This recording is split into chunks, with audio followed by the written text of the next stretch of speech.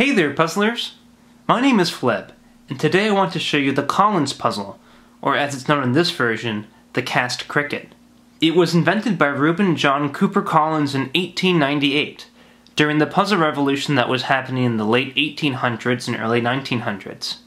In the classic puzzle survey Puzzles Old and New by Slocum and Bodermans, they describe it as an ingenious puzzle in a section devoted to disentanglement puzzles. I've attached the original patent in the description of this video, which is a good read if only for its grandiose introduction. You may also notice that the names in Puzzles Old and New in the patent don't match up. That's a typo in the book.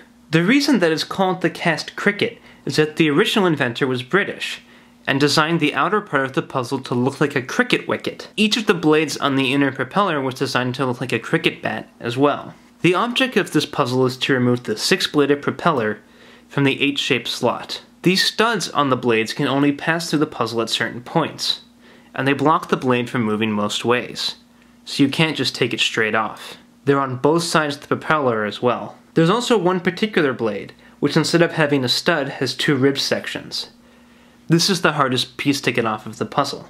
When you're solving this puzzle for the first time, you may notice that there's a break in the center of the wicket, as well as a small indentation.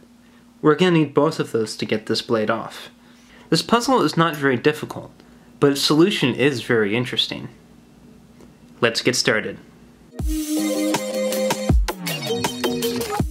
In order to solve this puzzle, we're going to have to move the propeller blade to the other side of the H. That's the only way that we can use the small indentation. If we try to just pass the propeller over, it doesn't quite work. You can almost get it horizontal, but not quite.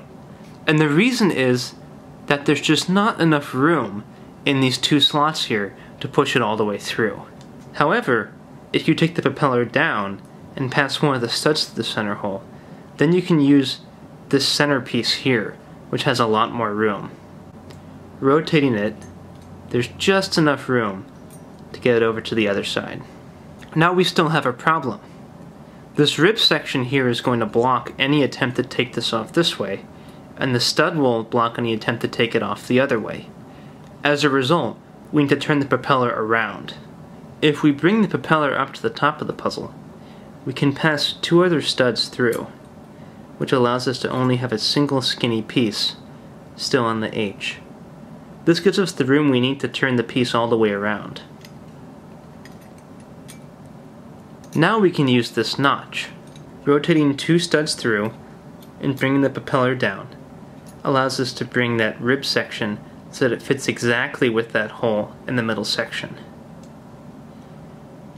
Once that's done, we can rotate out the remaining 2 studs through the center hole. And there we have it. The solution combines a number of interesting moves, which is why it stood the test of time. If you are interested in more puzzle content, please subscribe below. Thank you very much for watching, everyone, and happy puzzling.